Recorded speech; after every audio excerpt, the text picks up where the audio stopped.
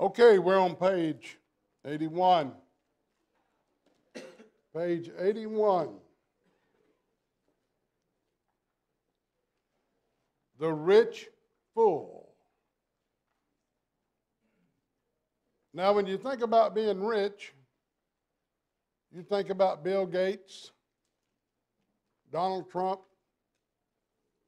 and people like that. But if you travel the world much, you'll find out we're rich here in America. And we'll make some points about that a little later. The theme of this parable, that of which life is to consist. What is life all about? Why are you here? Why am I here? See, the average person out in the world ought to open up his eyes and say, what's this all about? How come I was born? Am I born just to get an education, get a job, raise a family, retire, rock on my porch for a little while and die? Is that what it's all about? See, we've got to realize what this life's all about. The main lesson, one who's not rich toward God will be lost. I've told this congregation several times, if you're not rich towards God, you'll be lost. I usually start it this way, you got to be rich to be saved, but rich toward God, not rich in material goods. All right, some of the best lessons taught by our Lord was when he is interrupted. Now, if you'll read the first part of Luke 12, he is warning the disciples and the crowd about the leaven of the Pharisees, which he says is hypocrisy. Now, that's why he said in Matthew 5:20, except your righteousness exceed their righteousness, you'll not enter into the kingdom of heaven. Yours has got to be genuine, not put on. Then he told them about fear. He says, don't fear people that can kill you. Fear the one that can take your life and your soul and place it in hell because of the way you've lived. That's the one you need to learn to fear. Then he talked about confession. He is talking about, unless you confess me, I'll not confess you before the angels of heaven. And if you deny me, I'll deny you before the angels of heaven. And then he got up on the blasphemy of the Holy Spirit. Now, you would think if the master teacher got up on the blasphemy of the Holy Spirit, you'd want to listen to that. Right in the middle of all this teaching, one says, Master, tell my brother to divide the inheritance with me. Now the Lord's interrupted. And during this interruption, he's going to teach an awesome lesson for you, for me, for the world. So that's where we are. Covetousness is an inordinate desire for things, and you put them above even the spiritual. So that's the deal. Here's a man that's putting his desire for his part of the inheritance, and he might have been totally right. His brother might have been trying to rip him off. But he put that above what he could learn spiritually at the feet of the master. Now you think about that. You've probably heard a lot of good Bible teachers and preachers in your lifetime. But wouldn't you love to have heard Jesus Christ teach? Well, this man had that chance.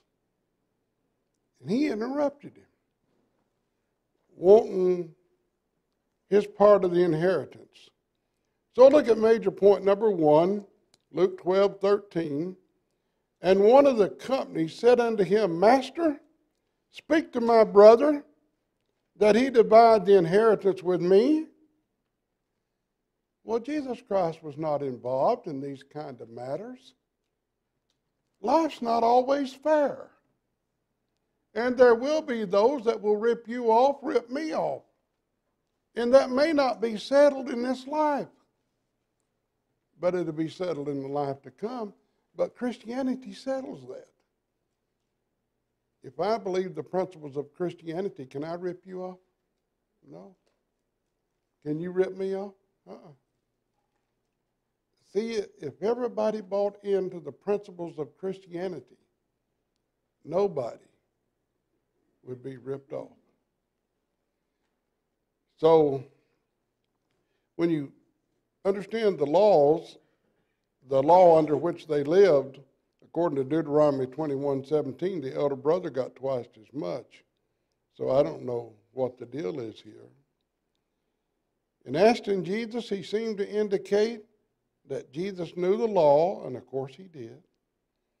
He was more concerned about the material things than he was the spiritual things. Major point number 2. And he said unto him, Man, who made me a judge or a divider over you? The Lord did not come here to settle every little petty difference I might have with Mike or with Terry or anybody else. He didn't come to do that.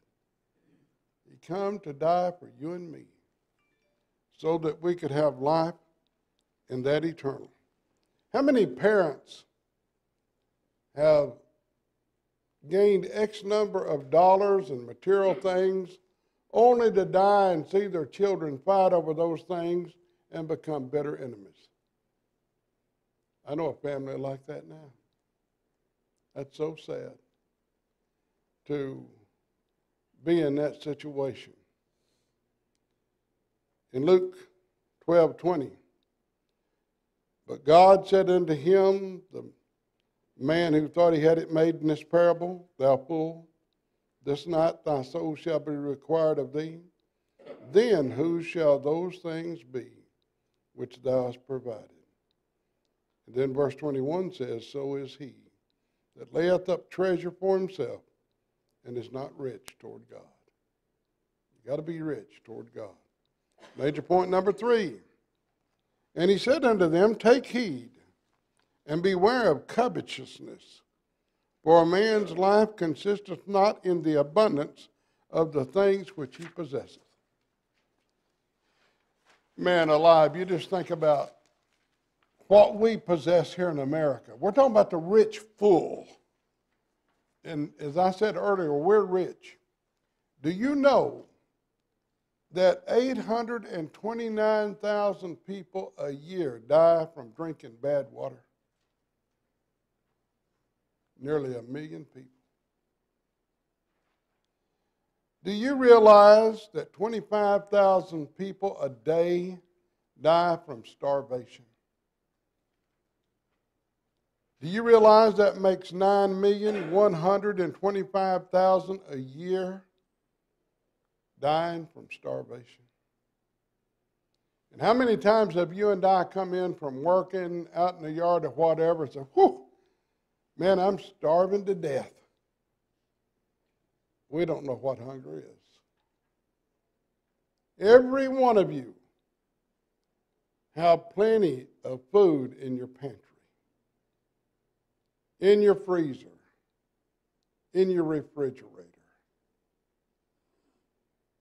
You don't have to worry about which child you're going to let starve to death today because you don't have enough to feed the whole family.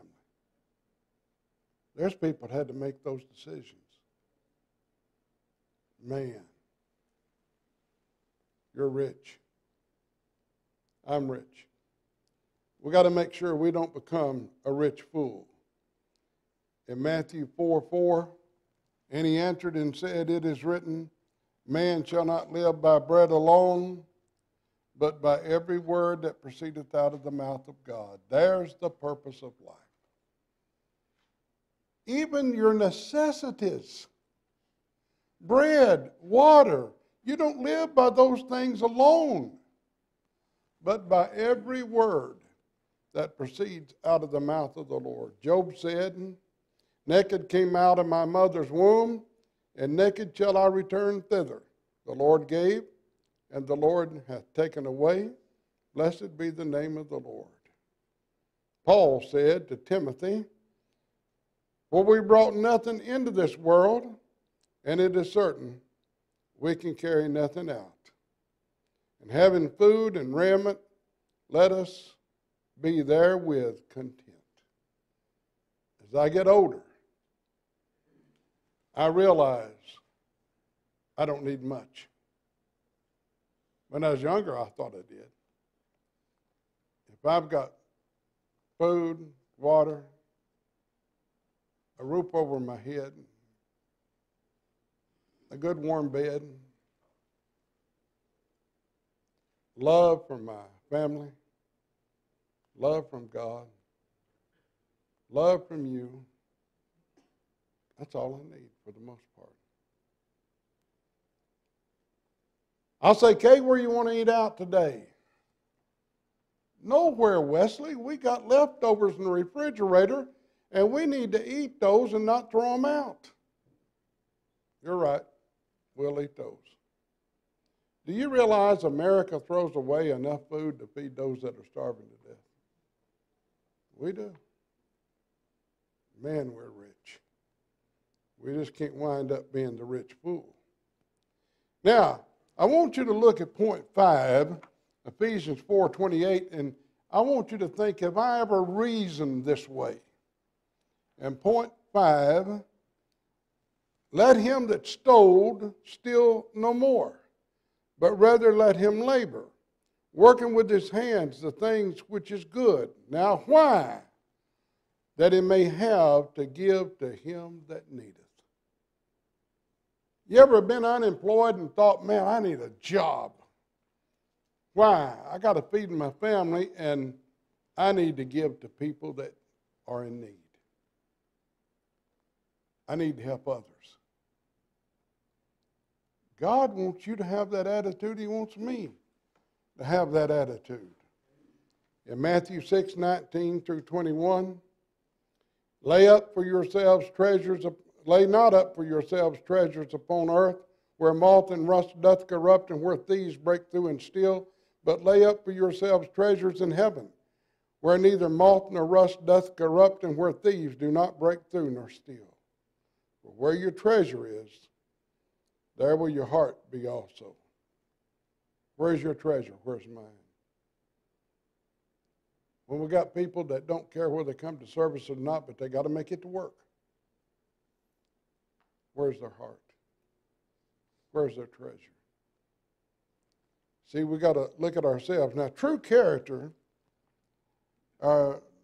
consists of, life should consist of true character.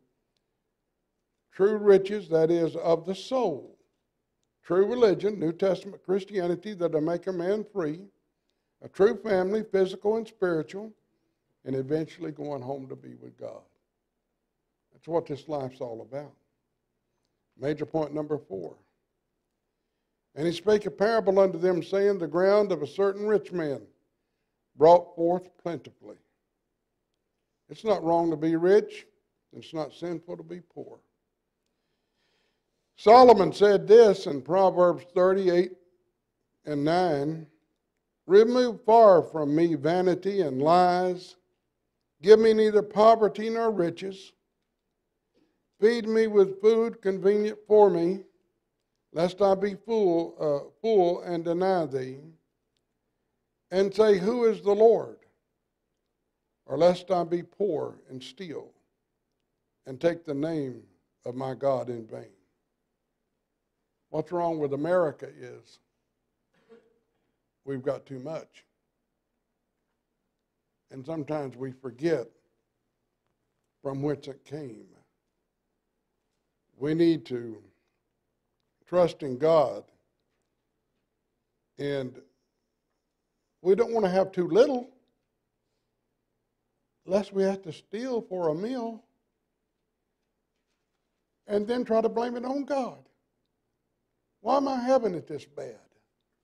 Where's God in all of this? You see, you don't want to do that. In Psalm 49, 16 and 17, be not thou afraid when one is made rich, when the glory of his house is increased. Now watch this. But when he dieth, he shall carry nothing away. His glory shall not descend after him. When a rich man dies, he doesn't take it with him. Whatever you accumulate in this life, you're not going to take it with you. I'm not going to take it with me. Now, I believe it's the proverb writer, and I should have looked this up, that says a wise man layeth up even for his grandchildren.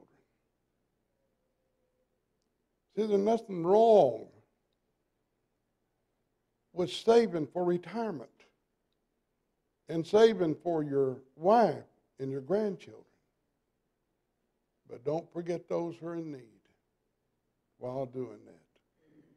Who's going to feed them, take care of them? Major point number 5, and he thought. Look at all the personal pronouns. And he thought within himself, saying, what shall I do? Because I have no room where to bestow my fruits. Man, his ground has brought forth plentifully, and he doesn't even have a place to store all of his crops, all of his fruits. What's he going to do? This is a major problem for him. The problem is he left God out of the solution. He left his fellow man out of the solution. Where is the concept? Oh man, God's blessed me. I'm going to have to do something with this extra crops I've got. I know several families that are about to starve to death. I'm going to share with them. And I'll still have plenty. No. He didn't do that. He didn't have that attitude. Notice he thought within himself. You ever reason within yourself or talk to yourself? I used to talk to myself a lot. After I married Kay, I quit it because I was afraid she'd think I was stupid. Well, she found out I was stupid, and I still didn't talk to myself. Anyway, you know, I used to go around the house all the time. Wesley, what about this? Quoting scriptures. I'd go through the house preaching. Well, Elba was used to it. She'd seen it for 48 years. But if I did that with Kay, she probably thought, that boy needs help. He needs a lot of help. Now notice, he thought within himself, and he forgot that God knew his thoughts. His attitude was my fruit, my barns, my grain. In verses 17 and 18, he uses the word I 6 times and the word my 5 times. He forgot what Psalms 50, 10 through 12 says. For every beast of the forest is mine, and the cattle upon 1,000 hills. I know all the fowls of the mountains, and the wild beasts of the field are mine. If I was hungry, I would not tell thee, for the world is mine, and the fullness thereof. Whatever you have has simply been loaned to you by God. When I trade cars, I've told the congregation this here before. I look at that car and I say, God, thank you for loaning that to me, and thank you that I didn't hurt anybody with it.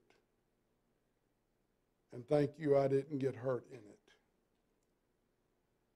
I tell you, we owe God so much if we'll just think about it. Major point number 6, and he said, this will I do.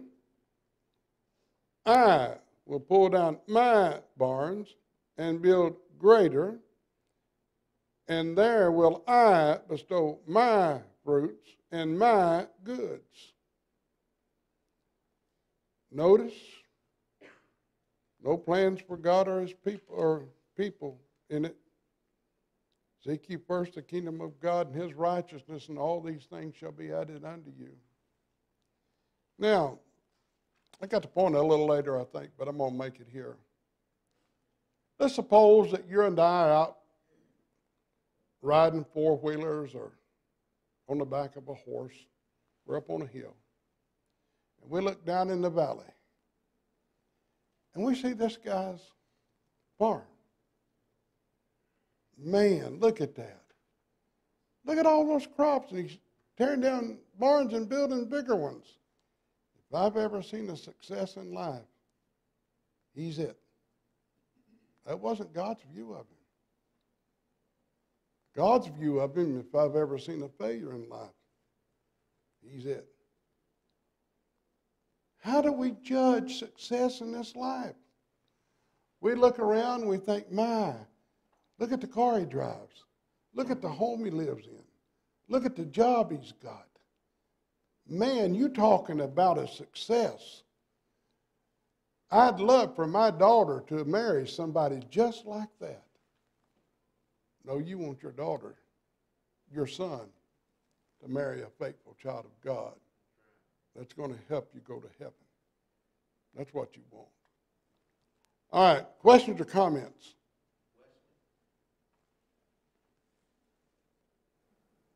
The Bible says that we are to hunger and thirst after righteousness. Yes. I'm confident that's hard for us because we've never had to hunger and thirst for food. That's right. The words there that are used are starvation and thirsting to death. The people that we have get a well, they knew what it was like to be thirsty. I've never been thirsty, not in the same sense they have. That's right. And so I think that's what's hard for us. We've never been there, and it's hard for us to realize the flip side of it. When Jesus said, you hunger and thirst after righteousness, he's talking about hunger and thirst, not just simply have a desire. That's exactly right. David? The Bible says that money is not the root of all evil, it's the love of money. That's right. And, when we think about it, I think there's a principle that applies here. Jesus talked about the Pharisee that stood on the corner and prayed, basically indirectly seeking praise for himself. And I think that when we give to people, we should have the attitude that we're not here to make a big scene about it and to be noticed. He says, don't let the left hand know what the right hand is doing. I went to a drive-thru not too long ago and went up to the window and my order was already paid for. So the person that was in front of me didn't think anything about it. They didn't get out of their car and come to my window and say, hey, guess what? I'm paying for your order. They just did it without expecting to be noticed. Yeah. So I think that attitude, that we need to have that attitude. There's a term that we use in today's lingo, pay it forward. Yeah. So I just think that when we give, that we have an attitude that we're not doing it to be noticed necessarily. We're just doing it because that's what we need to do. That's exactly right. Sure is. Kay and I was over at, what's the name of that restaurant in Bristol, Kay?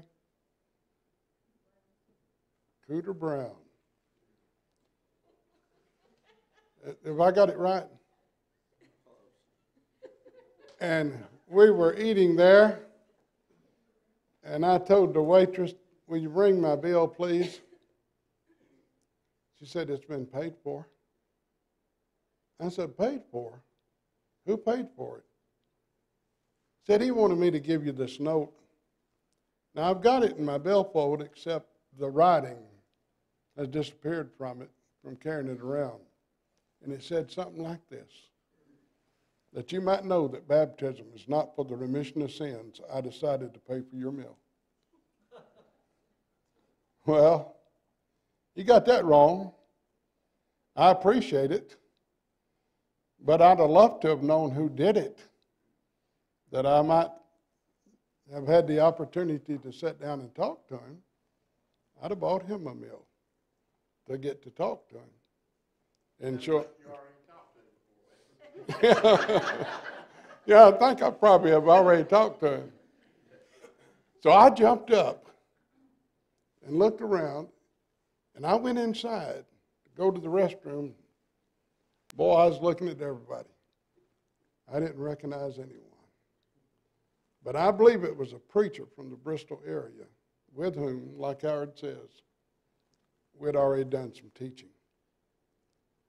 But you're all right. Now, this man, oh, he's got so many good traits. He's not slothful. He's a good businessman, a good farmer. He's just not a good listener when it comes to what life's all about. He's missed what life is all about. The world would deem this man a tremendous success. Major point number 7 in Luke 12:19. And I will say to my soul, soul, thou hast much goods laid up for many years. Take thine ease, eat, drink, and be merry. I have it made. Man, I can eat, drink, and be merry. Well, he left God out of his plans, and God's got a message for him.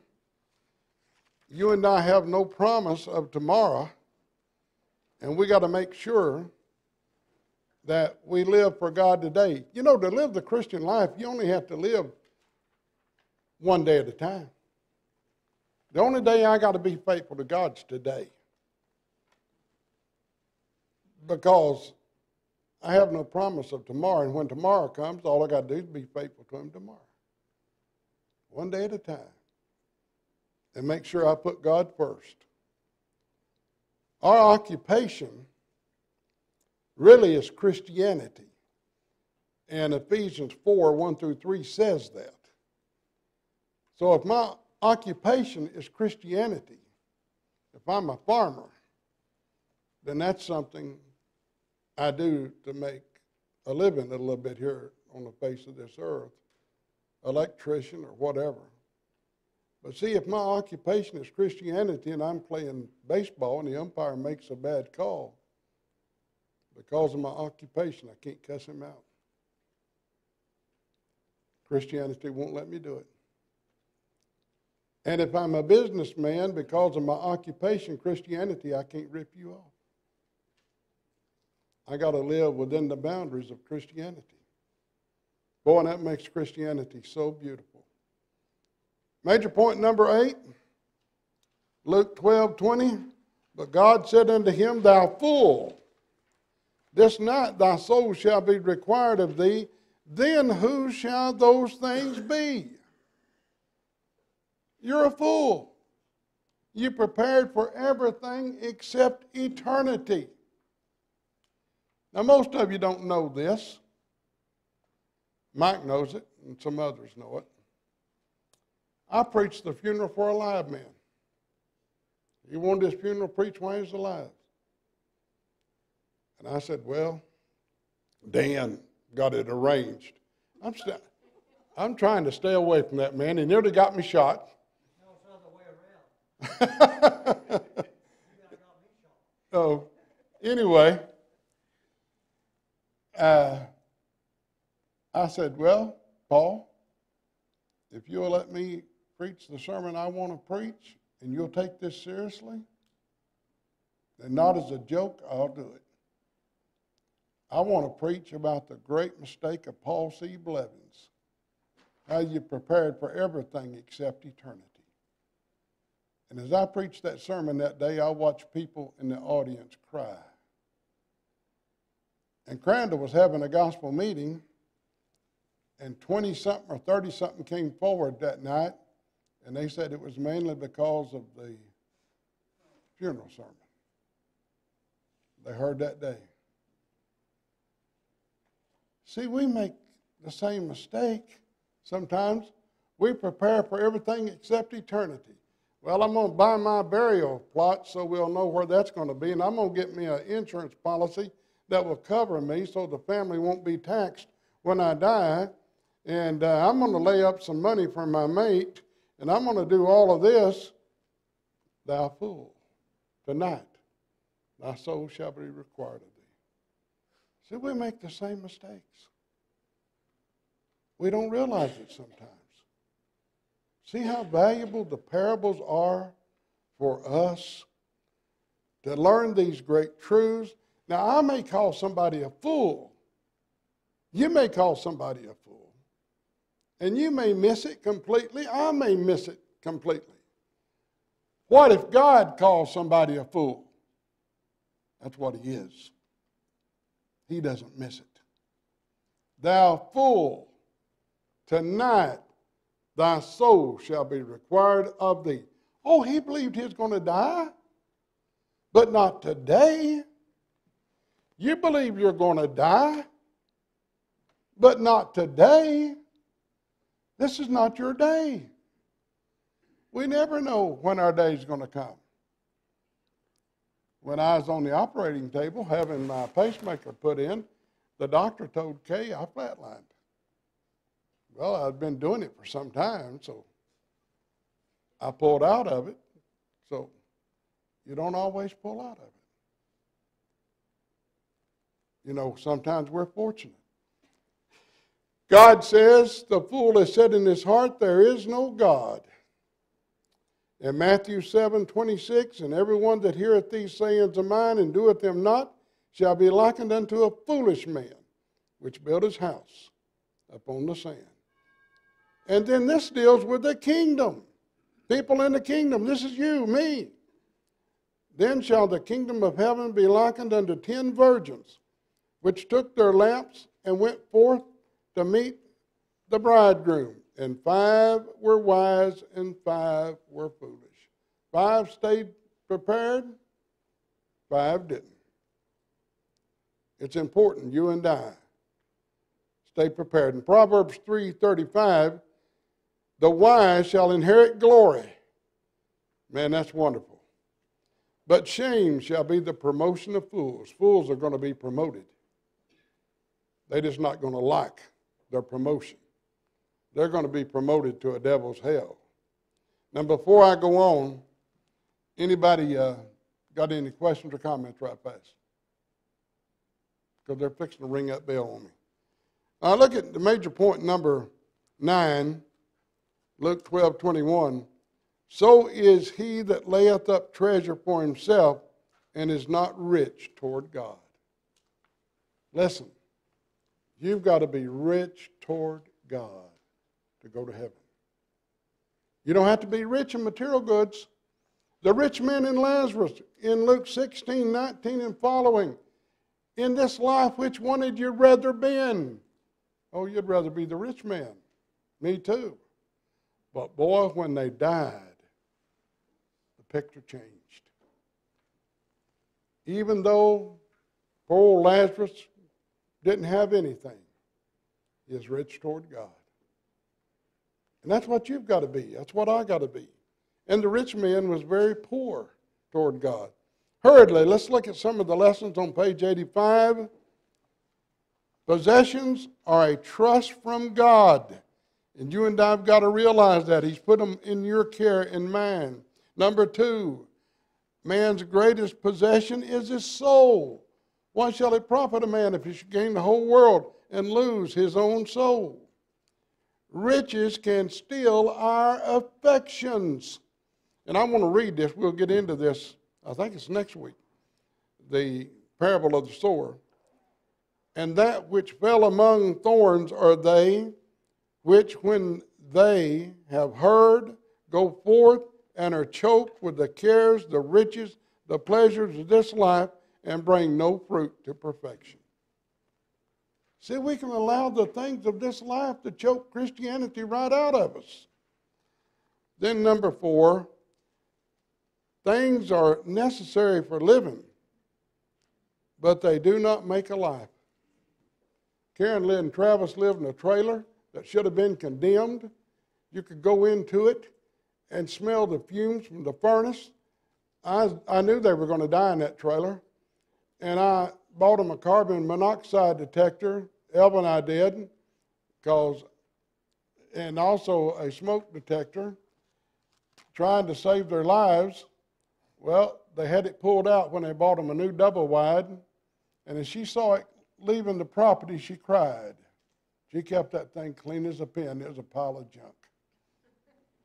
And you know why she cried? Because of the happy memories there. We taught our girls, never depend on material things to make you happy. And she lived by that. And we got to live by that. Don't count on material things to make you happy. Then one may be wise in physical things and a fool in spiritual things. We found that out here. Number 6, we must be rich toward God. Number 7, we should look for opportunities to do good. Number 8, eternal investments are better than earthly ones. You and I may have some good retirement plans, but the best one is with God. We must realize that life is uncertain. Oh, he had all this laid up, and lo and behold, thou fool, tonight thy soul is required of thee. Then who shall those things be? Then the soul of man cannot be satisfied with material things. And we got to understand that. Look at these movie stars that commit suicide, and they're millionaires. And all these other people that commit suicide. Our security must be in God and not in material things. Remember how much Howard Hughes left behind? You remember how much it was? All of it. Billions. He's so rich they still don't know how much he left behind. And he didn't leave a will, and they still don't know who it goes to. One will never see a U-Haul fall in a hearse. You don't get to take it with you. Then in Isaiah 55, 1 and 2, Ho, everyone that thirsteth, come ye to the waters, and ye that have no money, come ye buy and eat. Yea, come buy wine, milk, without money and without price. The point here is salvation is free. Come and get it. That's what those verses represent. Thank you for your attention.